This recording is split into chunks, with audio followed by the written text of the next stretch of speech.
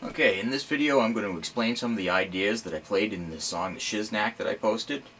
And rather than just teaching you the licks, I'm going to teach you the concepts behind them so that you can apply them to your own playing. This first idea is how I approach the fretboard. I call it vertical, horizontal, and diagonal motion. When we learn how to play lead, a lot of times we learn, a typical 3-note per string scale.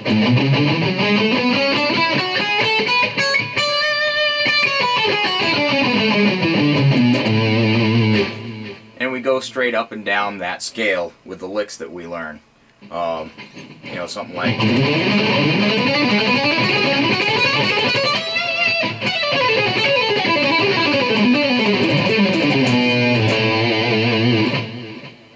Okay, I call that vertical motion because you're going straight up and down.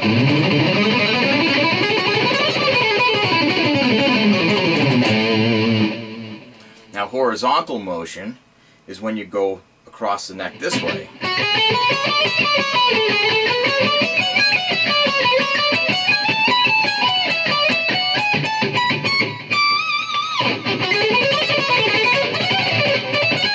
Let's try that again so it doesn't suck.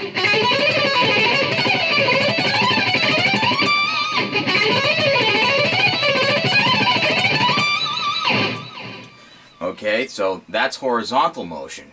Now the most difficult of these motions, that would be diagonal motion, because it not only crosses over the different scale shapes, but you're moving diagonally down the fretboard, and you have to know your scales really, really well in order to do this. Usually any lick that I do using diagonal motion, I've written it out. I'm not improvising doing this stuff. It's too easy to get your fingers tangled.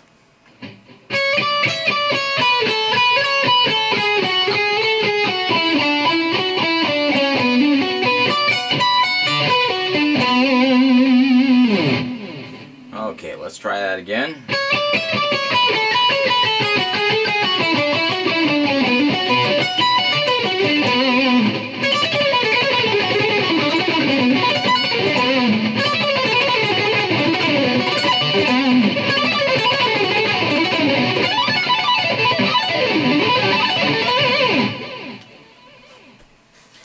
Okay, here's the diagonal motion that I actually use in the song. I'm going to start with a vertical motion, descending a scale. It goes like this.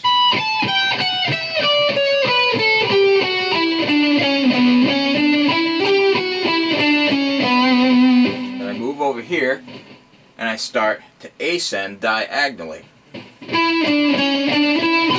I switch position, switch again,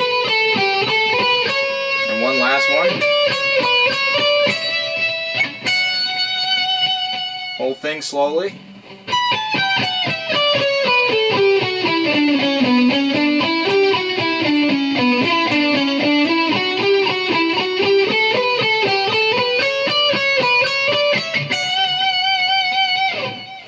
Again.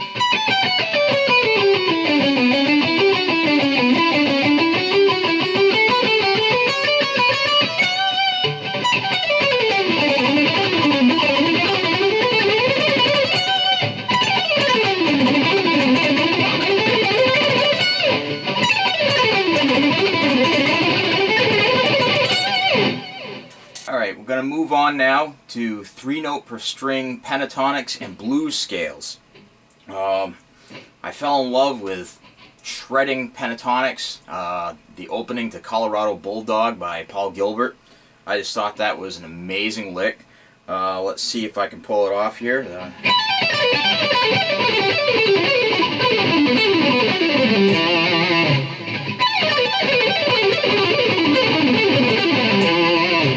Alright, and in Colorado Bulldog he goes both ways on that. Let's see if I can do it.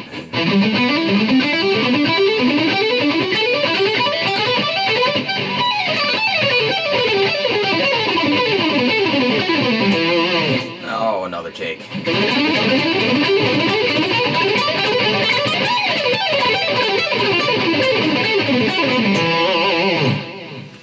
Alrighty. So now I'm going to show you what I did to take that idea and apply it to the song. This first one, what I did is I was borrowing notes from the neighboring pentatonic pattern. I'm way up the fretboard here. I've got 24 frets, so unless you have a 24 fret guitar, you might not be able to play this lick. You might want to move it down an octave or a different key. Okay, so here's the two pentatonic shapes that I'm playing.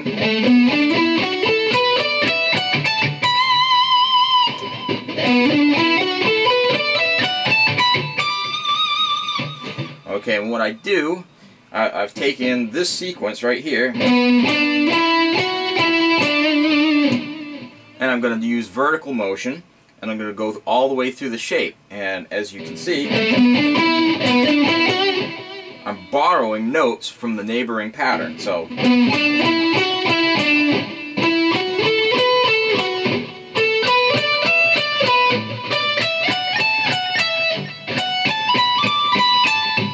then up here, I descend, I throw in a few blues notes, a Dorian note, and some chromatic notes. So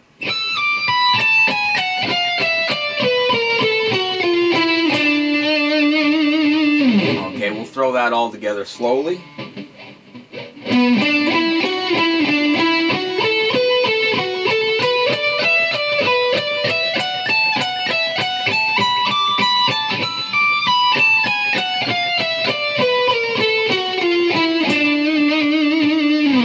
Alright, we'll start to pick it up a little.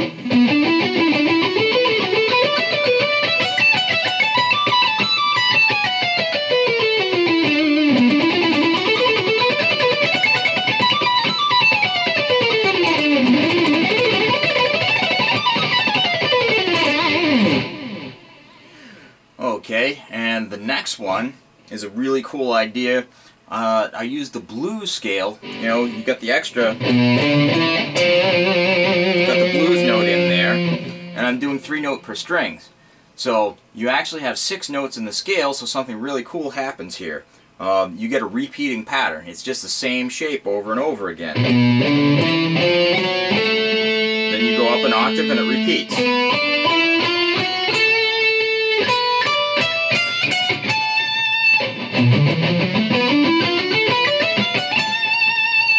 And I'm just going to take a 6-note sequence, and I'm going to go up through that pattern.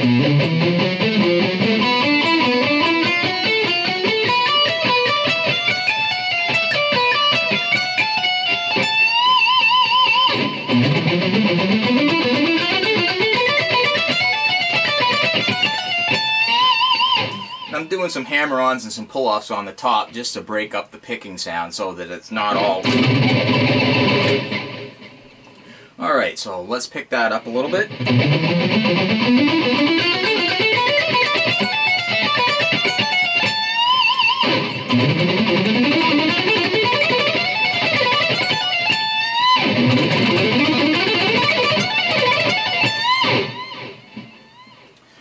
Okay, and the last thing that I was going to talk about is an approach that I developed to playing arpeggios. At the time I thought I invented it, but I've seen plenty of people doing it now. Michelangelo Badio, Guthrie Govan, and some guys that are not necessarily on record labels, but I've seen their YouTube videos and are absolutely amazing. If you get a chance, check out Beethoven's Moonlight Sonata, the 3rd movement. There's this guy, Dr. Viossi. He just does this amazing job with it. Definitely worth a watch. So anyways, this is going to be my approach. I'm going to start out with a couple of the typical approaches. You have the Paul Gilbert string skipping style arpeggios.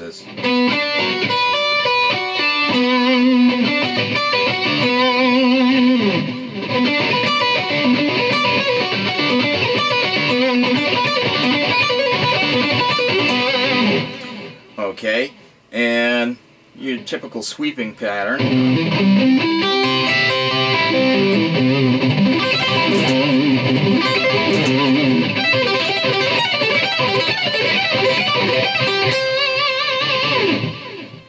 Okay, the first one is a normal triad, but we're using string skipping and tapping in order to play it instead of sweeping.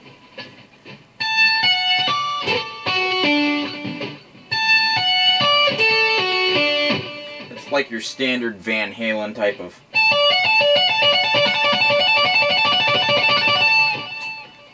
But you're just skipping octaves.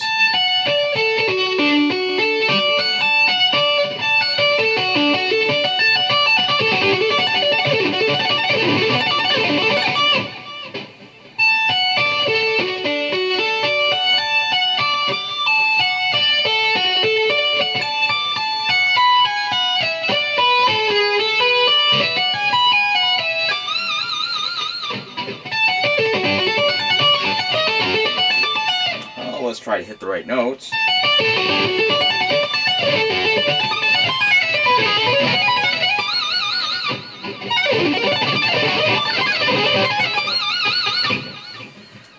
Okay, this last lick that we're going to do is an A flat minor. It's an A flat minor 7th arpeggio, and I end it with blues scale. So let's run through it a couple times and see what happens.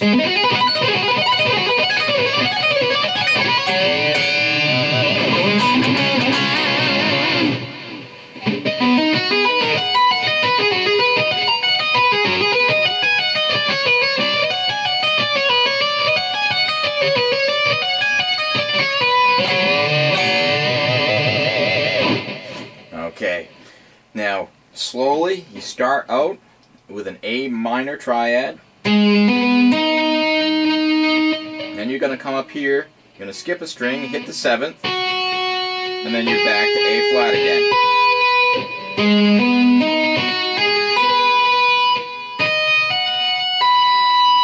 Notice I skip over the root note here and come up here.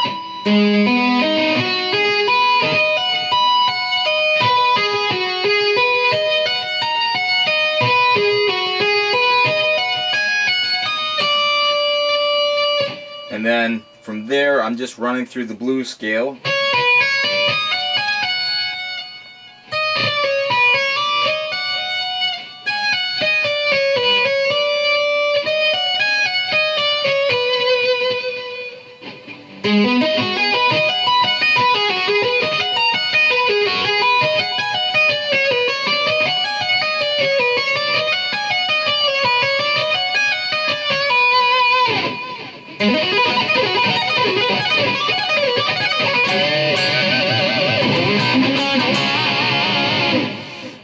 Now, one last note on this. When you're doing these, all you got to do is add one more note and you'll get really cool pentatonic runs.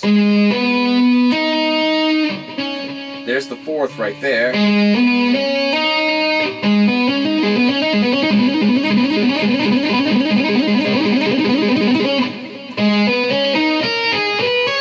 Well, let's hit the right string.